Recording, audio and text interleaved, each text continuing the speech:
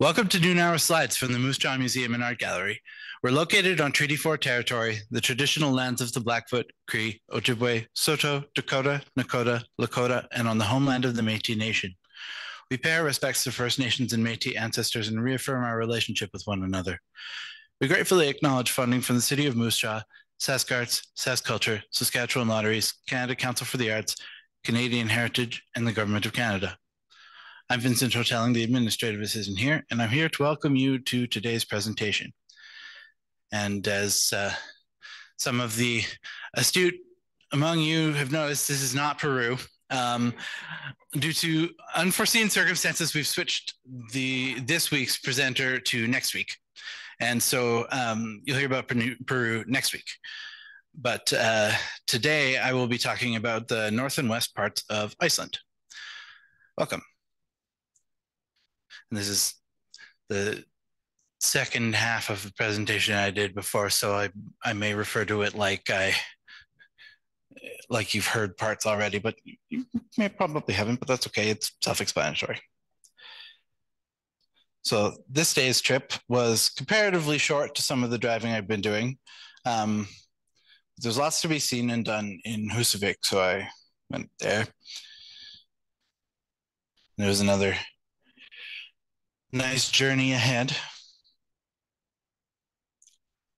And Husavik's main thing is whale watching. And so I booked a tour there. And whatever particular confluence of circumstances is true of their particular part of the Greenland Sea means there are like 14 different kinds of whales that come through there. And so they've got a pretty nice harbor for those boats to be in. And of course there's fishing because there's fishing all around. And I had a look around and got suited up because there's a risk when you're out on the ocean that it can get cold and wet. So everybody got these coveralls.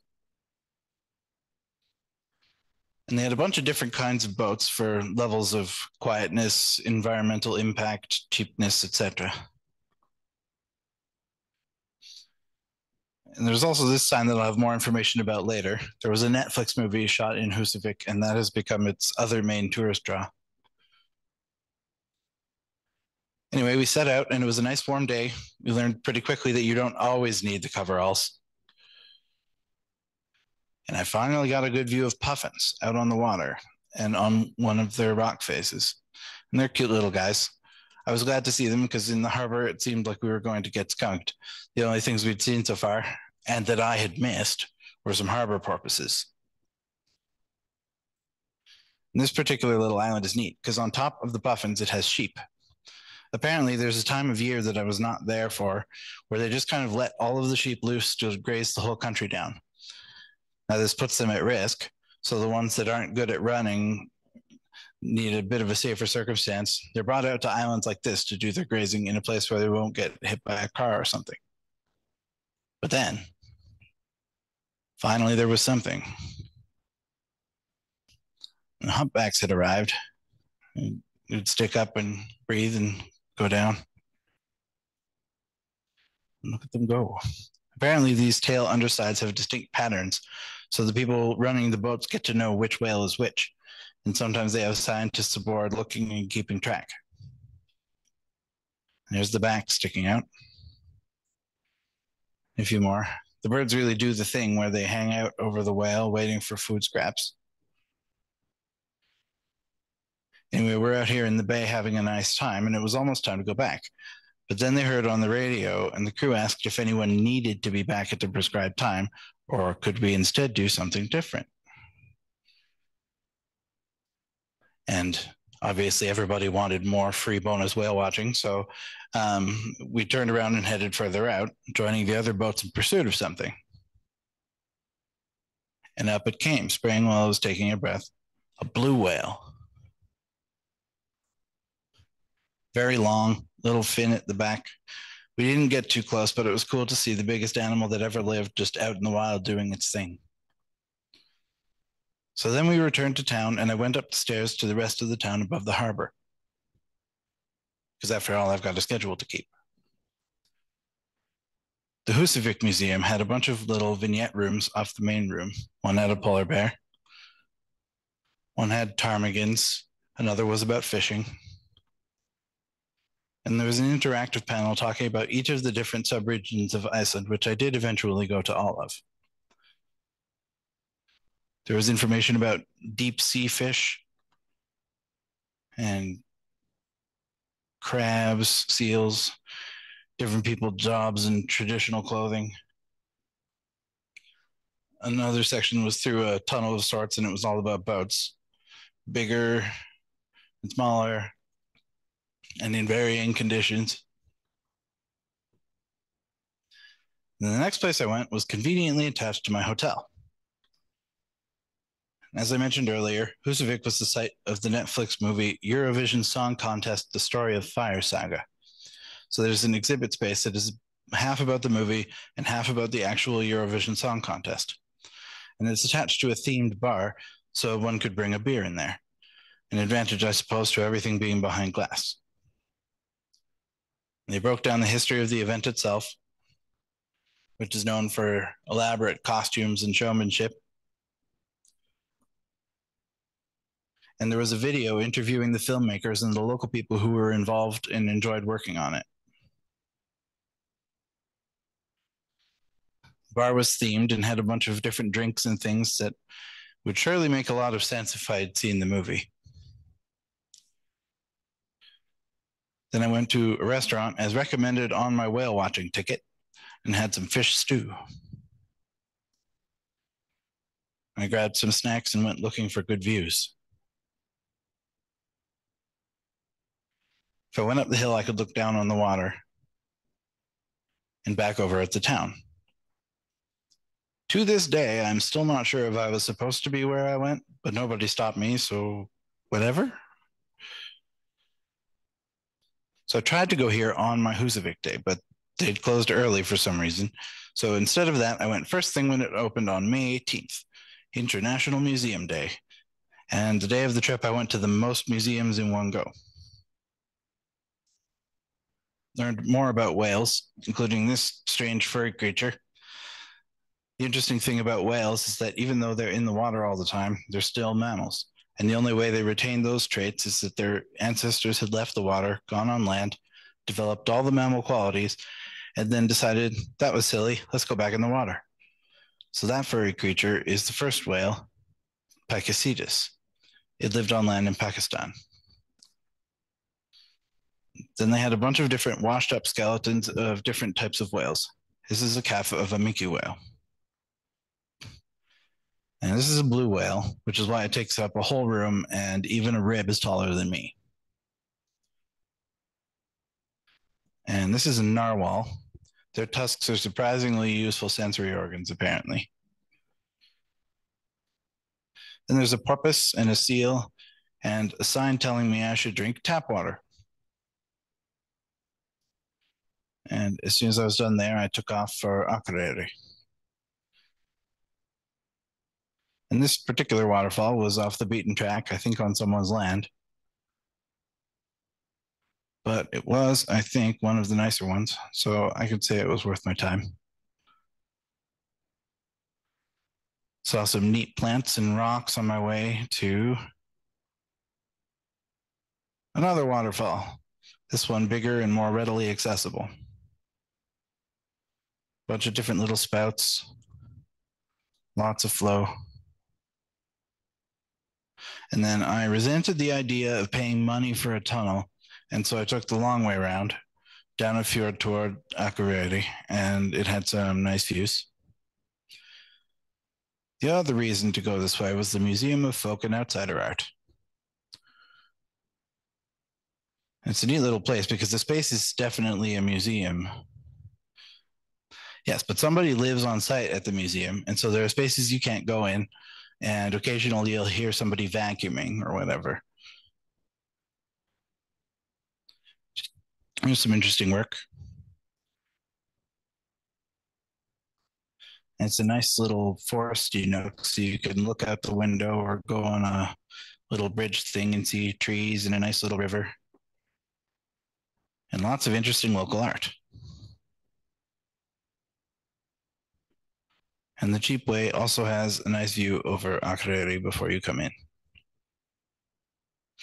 But you get to take that nifty bridge either way. So I tried to go to the Industry Museum and the Motorcycle Museum, but the former wasn't open yet, and the latter wasn't opening at all that day. So I went down the road to the Aviation Museum. Being a remote island, one conveniently between Europe and North America, and with a bunch of inconvenient volcano business, flying around the island is essential. This is an Evans VP1 folks plane, which is like a plan that they give you and you make the plane yourself. And I think it turned out pretty nice. And this red one is a de Havilland Dragon Rapide, which was like a fairly reasonable passenger plane, even though it's made of plywood. A lot of the flights in Iceland are by Iceland Air, unsurprisingly, and this was one of theirs. The planes in this museum can also vary a bit because a lot of the functional ones treat the museum as their hangar, but sometimes leave to fly. Then I went downtown, got some fish soup for lunch, and encountered the Nordic fascination with Donald Duck. Akureyri Art Museum was free that day because it was, as I said, International Museum Day. I saw this neat textile landscape, and much of the building had installations. This one was on the top floor, had some different video vignettes with overlapping musical audio. This stuff was on the middle floor, only accessible by the elevator. And then cannons, because museums do love a good cannon. And this was at the actual Akureyri Museum. This location has 2 floors. I believe the bottom is the history of the town and doesn't change.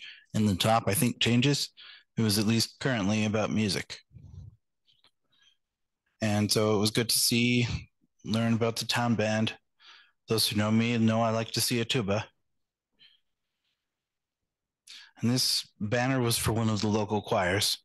There were a few choirs in town, and of course they hated each other because that's what choirs do. This is an interesting instrument. Looks like a banjo, strung like a mandolin. Some interesting folk instruments, elaborately decorated case. And downstairs was local history. Of course, there was fishing. There were also some historic buildings outside. And this one in particular is the house of Noni, a famous local children's author. And it's a good example of what a house would be like there in his time. And it was finally late enough in the day, and so I could visit the Industry Museum. This was an interesting place, not only on its own merit, but because it was one of only like 3 places I went on the whole trip where the people I encountered only spoke Icelandic. It's really not very difficult to get by without, even though it would have been nice. What little Icelandic I know now, I learned the bulk of it after I got back. I did learn part way in to say hello so I could identify immediately as a helpless tourist rather than hi, which could easily be the Icelandic greeting, hi, leaving them still baffled as to what language to use. One of the things they have is beverages. And so it's interesting to see the progression of the bottles and branding for the local drinks. And there was lots of food related stuff. Here's a mold to make a particular set of candies. And over here is one of these floating bumpers for docking a boat softly. But at the time they made them out of cork rather than the big neon orange plastic ones we use now. And we've got stencils they use to mark barrels and boxes, a hat from KEA, and a poster for the museum I was just at before this. KEA is the Cooperative Society of Eyjafjörður and Akureyri, which was a pretty substantial fishing company that owned everything but the church, as was the joke in the area. Honestly, Akureyri reminded me of home. Bit under 20,000 people, significant co-op, good festivals, museums, restaurants. Sounds like Swift Current to me. Then I got a raspberry shake at a popular local ice cream shop and drove around town. Went and had a look at the cruise ship I'd seen docked from earlier and spotted a plane taking off.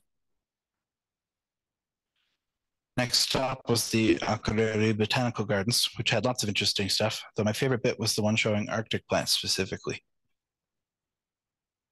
It's a pretty big area, nice to walk through. I got a closer look at the church here. Again, these churches look very cool. Nifty round convention center place. I went to Hagkaup, which I'm given to understand is like Icelandic Target. It's a little nicer than Walmart, but it has all the stuff. Then I went to get another hot dog. This one had beans and bacon on it, and luckily a bird didn't take it from me. There are lots of different options available, even the volcanic one with hot peppers and a charcoal bun. And this is, well, I've come to describe Jón Gunnar Arnason as the Dunk Bentham of Iceland, as it seems he has a public artwork in every town. Reykjavik and Akureyri for sure, but there's one in Stykkishólmur that if it's not him, his vibe is clearly what they were going for. Now, this room was interesting. Up with a little window to look out on the water and a button to check out because there wasn't a desk or anything. I entered a code to get in the room and pushed that button to leave. No pesky human interaction involved. From here was the journey to the Westfjords and the beginning of not all of the roads being super nice and paved. So I stopped at a tasty bakery on the way out of Akureyri and then didn't go far enough around a roundabout to stop at the nearby gas station. And oh well, it's fine, I figure. I'll go to the next one. Famous last words. Let the record show that if you miss the OB on the way out of Akureyri, the next gas station is the Ollisin Varmalid, an hour away. Now, conveniently, the Suzuki Vitara is a hybrid, and that trip is almost entirely downhill. Gravity charged me for the bonus range I needed to get there, but it was touch and go for a while. From there, I continued on to the next museum. The Textile Museum, or so I thought. Counter to the information on the internet, they were closed. But there was a nice enough view behind them. Went up another neat cliff area down the dirt road because this is where my trip took its own path, and I opted to look for some advertised seal watching areas. But it's nice up here. Rocks and fjords off the beaten path. And here was the first stop, Kvitsirkur. It was a neat rock to look at and a good cliff area, but no seals. Nice waterfall, of course, but I've seen those. What I want is seals. A few other spots along the way were outright closed, so I just kind of headed for the seal center. And I found it, and a map telling me the places I had just looked for seals. The key piece of missing information is that they're only there at certain times of season, weather, and tide. It was a cool place, though, an opportunity to learn about some interesting creatures. Also bore witness to a woman who had come in utterly convinced that the entire thing was a conspiracy and a front for some kind of seal hunting operation. It wasn't, and the staff had clear and thorough answers for her every question. But as is the case with conspiracy people, she didn't seem any more enlightened for having been informed. There was also a temporary show about walruses and a lab where you can watch scientists work on whatever they're doing in a given week. Right now, they were working on figuring out what minke whales eat, and also they weren't in the lab at all that day. And across the street was what used to be a local general store, but has since turned into half a store for local handmade things and half a museum space that contains the contents of the old store mostly unchanged. There were also some more purpose-designed displays upstairs. I like the implication that the massive beard is part of the outfit. From there, closer to the right time, I continued my trek and resumed my search for seals. And this is where I would put my seals, if I had any. But the special thing about this area is less the seals anyway, and more its claim to fame as the spot where Hrafnafloki first landed. I mentioned him in the previous presentation as the one who discovered Iceland. His ravens led him to this spot. Then I got to Holmavik, home of the Icelandic Museum of Sorcery and Witchcraft, which of course had some spooky stuff in it. But ultimately was like most examples of historical witchcraft, couched in these were fairly normal local spiritual traditions, but the Christians came and couched it all in negative misinterpretation and scorn.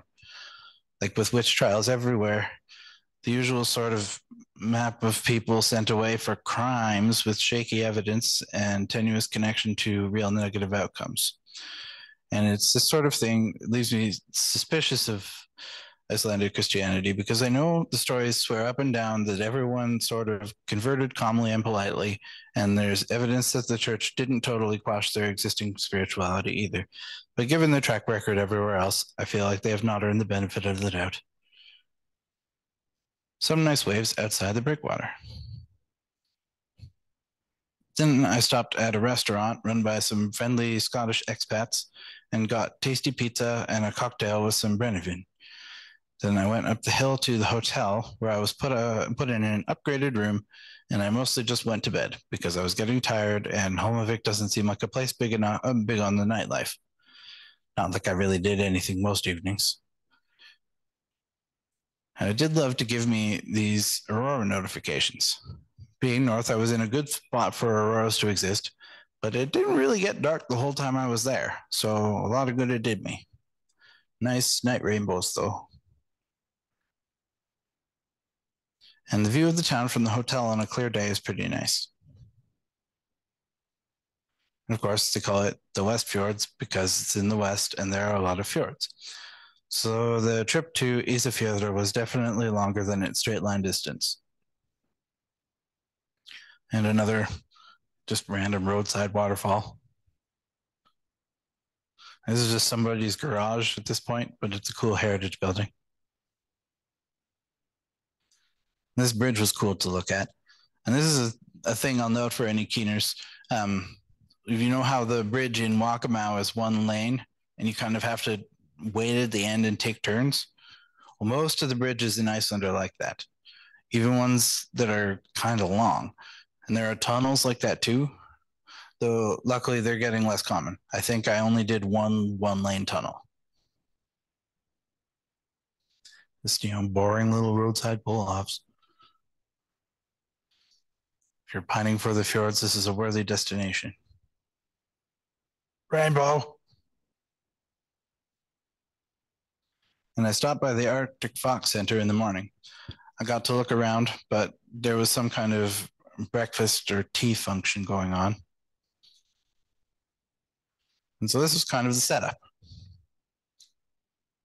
Come enjoy our taxidermed foxes and enjoy a cup of tea with them. They're a little quiet, but they're good listeners. Outside, there's a little area where some Arctic foxes live that you can see and visit. Or you can if it's not a 60-kilometer-hour wind the whole time. They didn't want to get blown around, so they hung out in their capes. And when I got to Isafjordur, I went to this neat old building that is a fish restaurant I'd been tipped to. And they don't really have a set menu. They just sort of cook whatever got caught that day. And it's a buffet, but the seating isn't really standard. It's in these long tables and everybody sits together. And they get some soup and then the rest of the buffet offering. And being too Canadian to strike up a chat with strangers, I ate my fill relatively quickly and got out. It absolutely was delicious, though. And I didn't even have to move my vehicle for the next phase because right by the restaurant was the Westfjords Heritage Museum. Not next door, though. In between the restaurant and the museum is one random private residence in what is already a strange little heritage nook in the industrial area. As is the case with a lot of history museums and fishing villages, there was a lot to be said about fishing. So that was a lot of the main floor. There was also some oral history about some local stories, some blueprints and objects. And on the second floor was kind of a layout of someone's home in the area with beds, kitchen, views, even a cat. And then the third floor was all accordions because not everyone is great at writing a focused collections policy. Pretty cool, though. Many of the people I'd seen in the museum and the restaurant, for that matter, were wearing matching jackets from their crews. This is an interesting cruise line because they focus on expeditions to interesting places. Iceland, of course, Greenland, Antarctica, Galapagos, West Africa, etc. I went for a walk around town to find that one of the museums I wanted to visit didn't exist anymore, and another was closed. It wasn't particularly productive in that way, but it's a nice place to look around anyway. Some cool looking storefronts. And having been skunked on the museums, I continued northwest to see what I could see in the next town and on the shore. And found a cool outdoor village museum that was, wouldn't you know it, closed. But at least with an outdoor one, you could see the outdoor part. It was a cool little fishing boat in good enough repair to suggest they use it. And then I went down the sketchiest road of all the ones I did this trip and got some nice mountain views. Went past the path to a lookout point because it was impassable in the mud, but continued down past some farms and sheep to a designated birdwatching area. And it was still just as windy as it was at the Arctic Fox Center, but the birds here would try their best to handle it. And some sweet waves. Would have been a good spot for a picnic if it weren't both cold and not lunchtime. I headed back to town. This was my view for the night. On this day, I opt to skip some of the fjords and go straight across. I started the day in a cool nature area. Drove through a chaotic dirt road up a hill and around and down, only to find a big parking lot with a bunch of tour buses and electric car chargers. Ocean plants washed up on the beach. A bunch of gulls and some kind of swan. I'm given to understand there were swans in the park right here at some point, but not anymore. And a nice view where the waterfall lets out into the fjord. Now this area, Dinendisa, is a whole complex of falls leading out.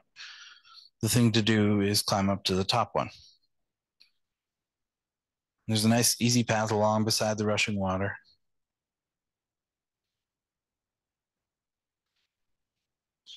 Dense and fresh over the rocks. And up we go, and you beach the big one and take it in for a while. I went over to find a geocache in the rocks nearby.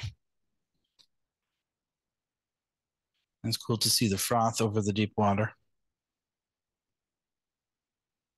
Now, this was the opposite matter of the textile museum.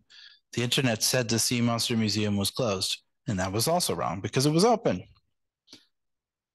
I liked it quite a bit, actually. It was neat to see an example of how one could make a museum based basically entirely on people's stories without any sort of physical artifact.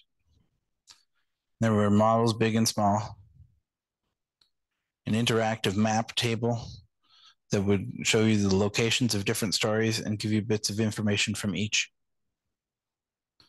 Though I think my favorite part was the guy running the place and just how jazzed he was to hear that I'd come from Canada. And when he asked if I knew about Ogopogo, I could tell him I did, and that my family was from there and had had some sightings of their own.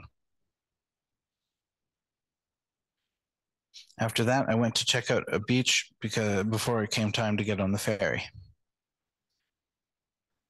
It was a little brisk, lots of waves. If you remember, this beach is special because most of the Icelandic beaches are black and mostly tephra, but this one has some regular sand in it and is brown.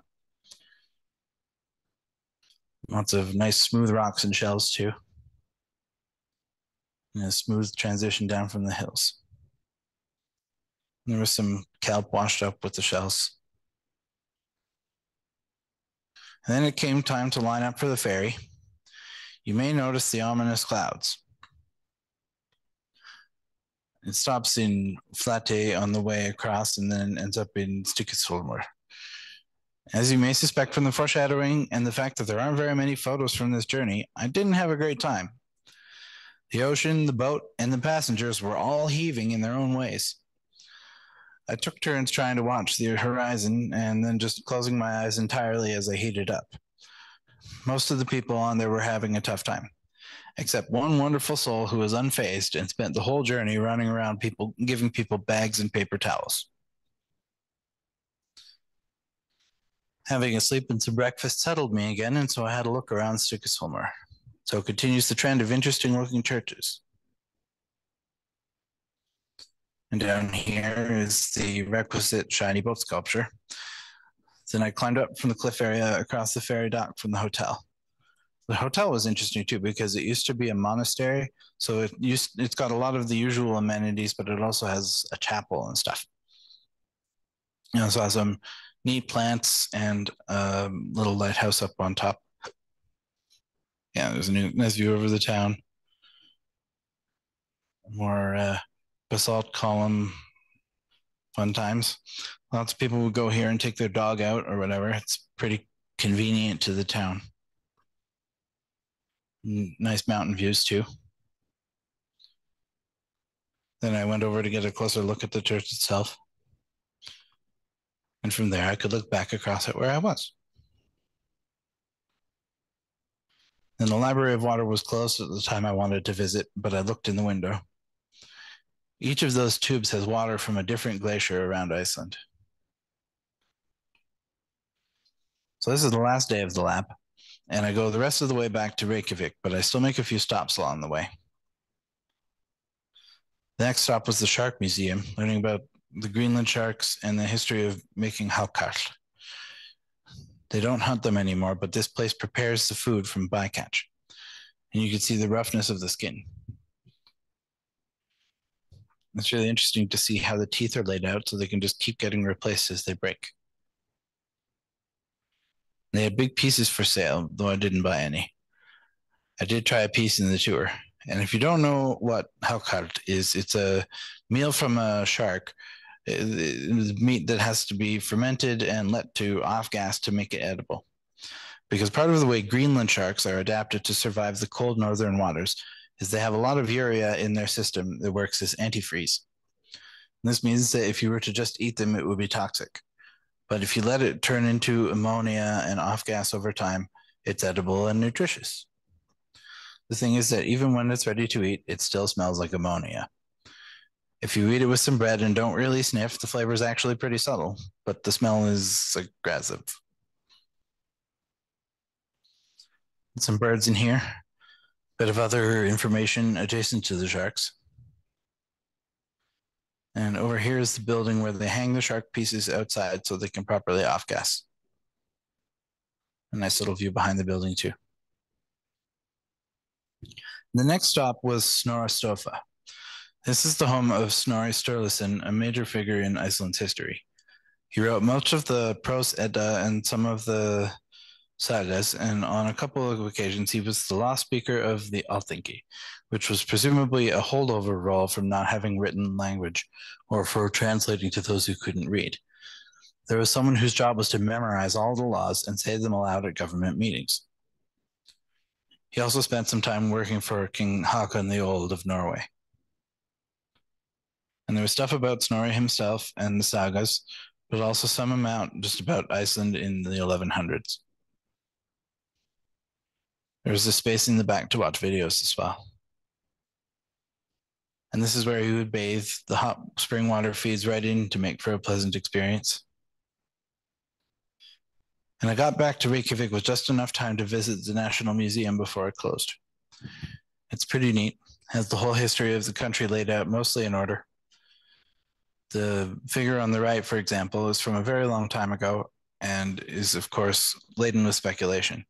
Some say it's Thor, some say it's Jesus, some say it's an Odin-Jesus hybrid, some say it's a non-specific king that's a playing piece in a board game. A cool wooden model of the frame of a church building. Some elaborate altar decorations.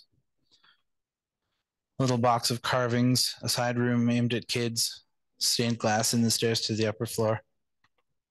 And it wouldn't be an Icelandic museum without some form of boat. Some old drawings, a flag, a replica house. I kind of had to rush through as things got more modern because I ran out of time. As I mentioned earlier, tourists love to come to Iceland to see natural phenomena that only exist occasionally. This includes eruptions. I got an email from Iceland Air this summer offering a promo on last-minute flights to see the active eruption. The solution both for control of circumstance and safety of hapless tourists is this. Both in Vik and now in Reykjavik, there's the lava show. And they tell you some stuff about lava.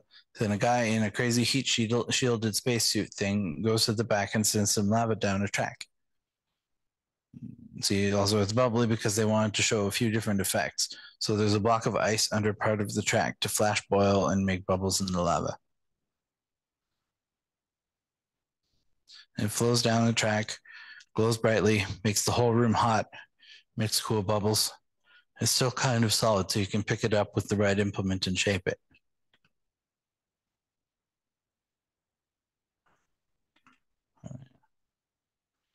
Look at it go.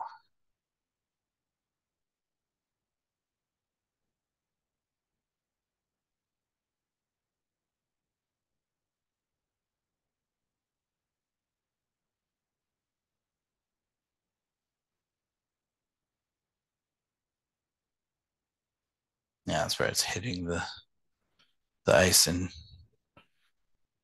bubbling and sparking.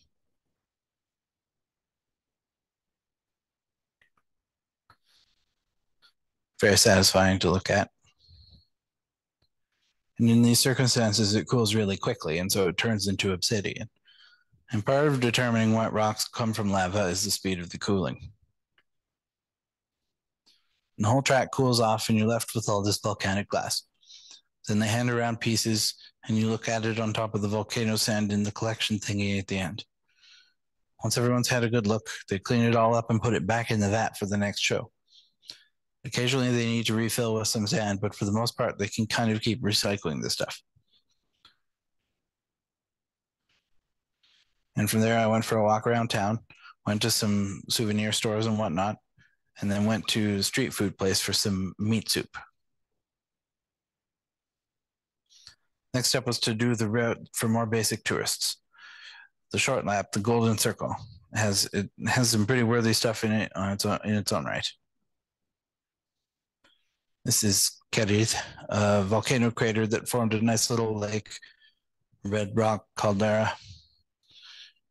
And you can walk all the way around the edge, and there's a staircase down to the water too. It was, however, aggressively windy that day, and so I didn't go all the way around. I ogled for an amount of time appropriate to the entry fee and went on my way. Now, the next place I went was the Kaiser Center, where I could right a wrong in my personal history. I'd gone to Yellowstone in 2010 on the way back from the Tuba conference in Arizona, but Old Faithful was not faithful to me, and I never got to see a cool splash. Until now. It is a uniquely interesting phenomenon to gather with a crowd around a hole in the ground and just kind of wait for something to happen, sort of at any point in the next 10 minutes or so.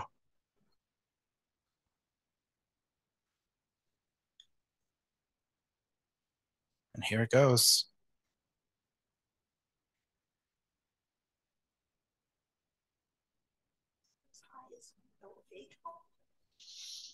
I'm not sure. I don't know how high Old Faithful's supposed to go, but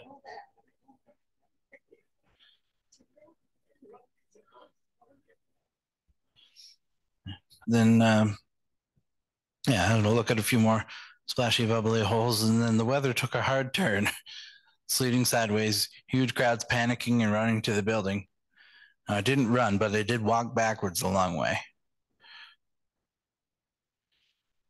And with the weather and that sort of sense of late trip, can't be bothered, I didn't go to the recommended waterfall for this journey. I carried on to Lagerfaden, which is another thermal pool that I didn't swim in, but my goal in visiting was not that, but the rye bread, which they bake by putting ingredients in the pot and burying it. The heat under the ground there is such that it nicely cooks loaves of bread. Very tasty. And from there, I went to Glyfrestein, the home of Icelandic author Halldór Laxness.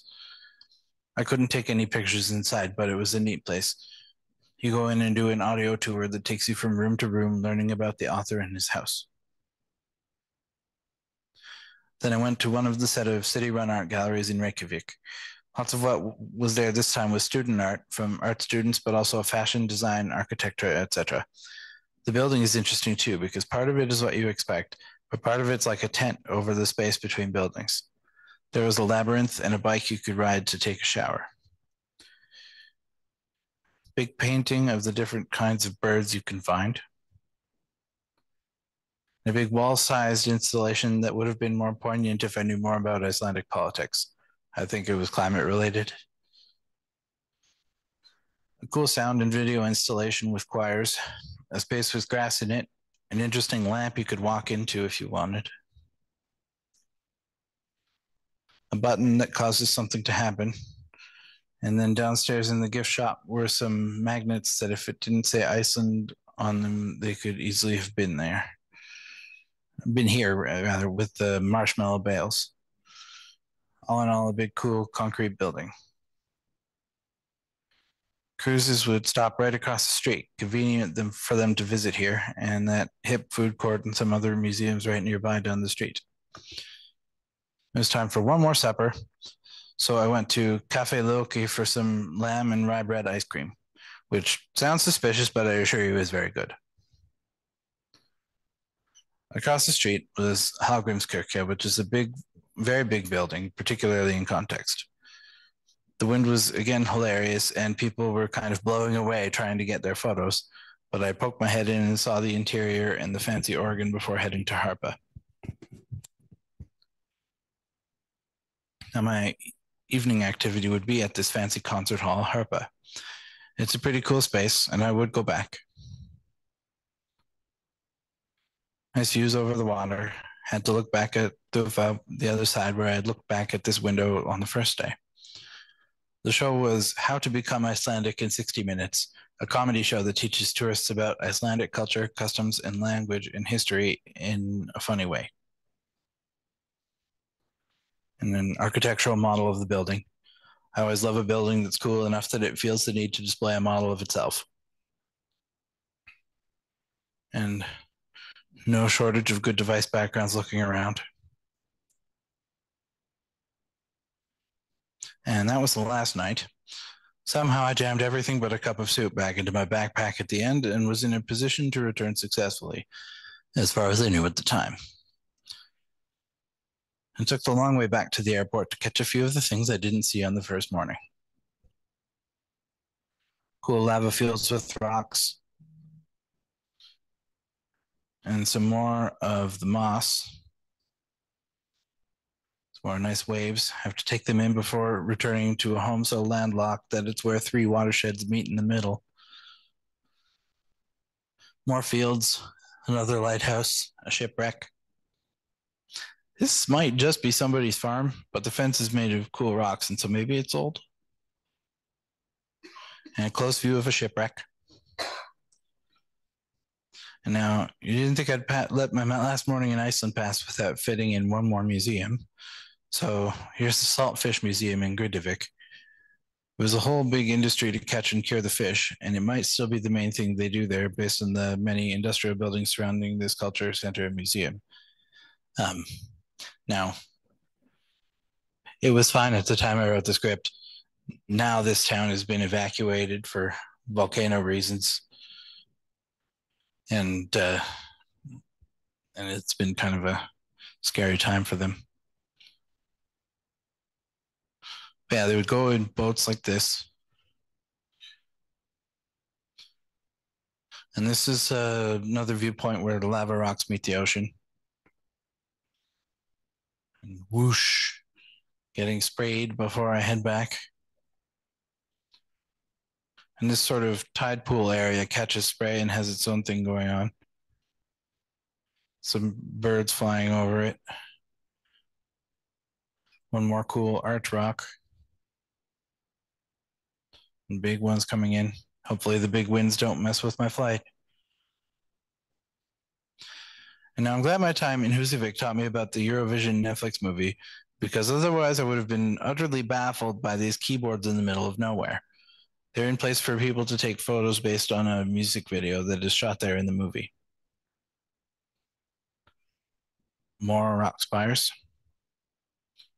And if you turn back from the ocean here, you'll see this carved stone bird in a lighthouse. Then nearby is another field with steam vents and whatnot. It's all blowing in the wind, which helps with the smell, but there's this convenient boardwalk over top. So sci-fi. And look, it's my old friend, the giant crack between Eurasia and North America. They have a didactic on either side explaining a given continent. And there's a track of sand down the middle. If you go further up, there's water and you can swim in the crack. I didn't do that because I had to return my vehicle at like 2:30. You can stand on this clearly marked bridge right over top of the midpoint. And you can also go underneath it. And the water is just down there. It's a nice spot. Okay, back to Europe, so I can now drive to the North American plate for my flight home. Returned the car, walked back to the airport, saw a punny store and an artwork by someone whose work I'd seen the previous day at the gallery. QR code. I got one more hot dog and took off. So tragically, I bought some mustard past security at the airport so I could bring it home with me. But my journey was ruined, as all journeys are, by having to stop in Toronto. When you arrive there and go through customs, they don't feed you back into the airport like they do in Vancouver. They dump you through baggage and onto the street, and you have to go through security again, which you cannot do with a nice bottle of imported mustard. And it was made slower yet by the airline forcing me to check my backpack, so I had to wait for the carousel before I could go through, and I was at risk of missing my last leg. Hey, look, Greenland. Anyway, this is roughly the route I took. And so you can see I did have a chance to see much of the country, and it was a worthy experience. And for those curious, the first half of the talk is on our YouTube channel. So